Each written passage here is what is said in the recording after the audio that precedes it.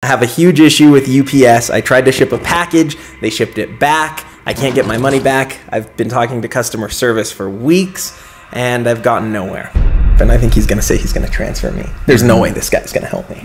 What? This is groundbreaking. What if we died and we're in hell?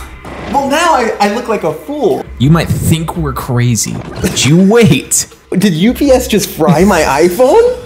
Hello? No, I want this. Dude, no, I can't do this again, man. Are you still there?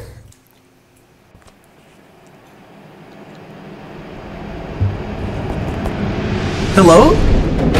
We appreciate your patience and your business. Dude, why did I get my hopes up?